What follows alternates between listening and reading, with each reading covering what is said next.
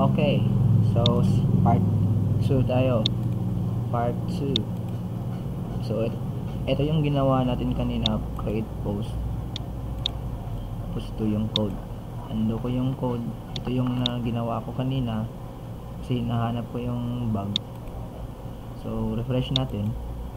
So malalaman nyo bakit hindi gumanda yung since naka bootstrap tayo. So view source natin, tingnan nyo dito. Meron kasing post.php, supposedly blog lang to, tapos /css. So ang gagawin natin, ito kukopyahin natin yan, tapos yan yung ilalagay natin dito.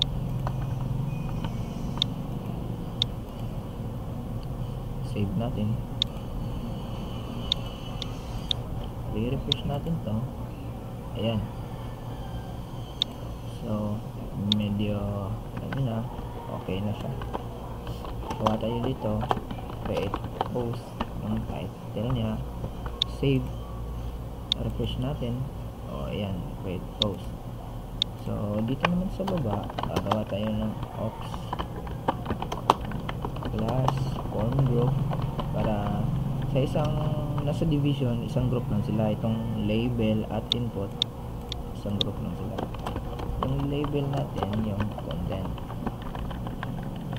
tapos yun, text din yung type natin sa input natin dito. Tapos dito naman content, tapos dito rin sa class form control. Ito yung mga class na ginawa ko. Ito na yung mga built-in class ng bootstrap para hindi na tayo mag-hardcode ng CSS. Tapos yung label natin, itong title is for title, tapos ito naman content is for content. So tanong dun, bakit mali ito? Kasi ito kasi yung name ng content natin, kaya maliit. Tapos natin, ayan, kamali yata tayo, bakit text to? Content kasi, so hindi ito text. Alam nyo kung ano to? Text. Ayan, with class of form control with name of content. Save natin yan, hanggang sa browser, refresh natin. So medyo maliit, so lagay tayo ng rows dito, lagyan natin ng 5. Save, refresh natin, medyo okay na, diba? So gawa tayo ng button na lang yata, tapos yung type nya submit, tapos yung class nya is btn, success na lang para kulay green, tapos submit, save, refresh. Ayan, so for basic validation, nalagay na nito dyan, required, basic lang to ha, required, save, refresh, check nyo to, diba? Wala tayo kasi tayong nilagay, kaya please fill out this field siya. Ito yung function ng required. So lagyan din na natin yan ng auto focus, refresh. Ayan, nasa direct auto focus na siya sa sa title. Create post. So dito gagawa tayo ng PHP code natin for backend as much as possible. Ayoko nang gumawa pa ng ibang files. Eto na lang yata, mas mabuti gagawa na lang tayo ng iba. Kayo kung anong gusto nyo, pwede kayong gumawa ng iba, pwede rin hindi. Post_parse.php. So dito tayo ng PHP. Post dito sa post, lalagyan ko na lang ng name tong submit button natin ng submit. Bakit? Kasi ito yung gagawin nating checking for asset, kung na-click niya ba yung submit. Tapos kukunin natin yung value ng title is equal to post. So ang tanong, bakit ko ginamit tong post? Kasi yung method dito is post, kaya post yung ginamit ko dito. Pag ginawa ko namang get yung method dito, so get din gagamitin natin dito, diba? Dali lang. Pag meron pa kayong mga tanong, pupost ko tong mga link ng video, tanong lang kayo, huwag kayong mahiya. Wala naman kayong hiya tanong lang. Tapos dito, anong post yung kukunin natin sa post? Anong kukunin natin dito? Itong name nya ng title is title, name ng text area, which is yung content, is content. Yan yung kukunin natin. Title, next will be content is equal to post content. Hindi na lang natin itong lalagyan ng if empty kasi may HTML5 required na tayo. Just for the sake of the project, ganito na lang, wala nang security masyado, yung strip tags na lang at saka yun, ganon, yung mysql rel skip string, pwede din yun, pero tingnan natin kung gagawin natin yan mamaya. Sige. So nakuha na natin sila. So ang gagawin ko, i-include ko yung require underscore once. Ayan, ginawa ko tong require once para hindi na balik-balik pa yung pag i-import ng data. Nitong connection.php para isang beses lang every calling the function, which is the post underscore parse.php, tapos ito yung mga function.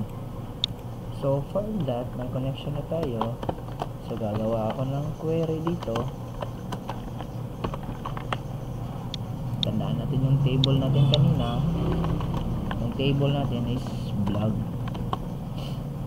Hindi database yun. Yung table natin is post.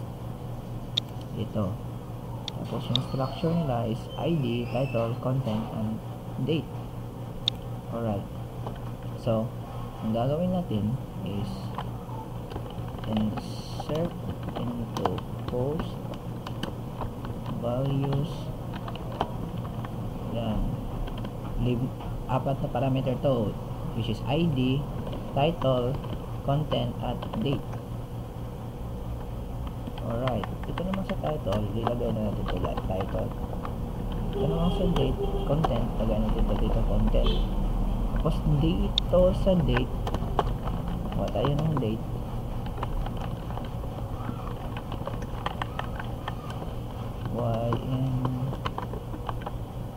ymd gi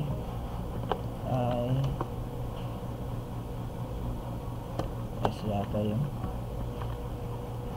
Pero pag gusto nyo pang meron lang dito sa PHP date, makikita nyo yung mga anong tawag dito, yung mga parameter ng PHP date sa php.net, yung official site talaga nila, dito sa baba. Kung gusto mong ganito yung output nya, so itong gagawin natin. So since tiningnan ko na, so kopyahin ko na lang. Kayo, ha?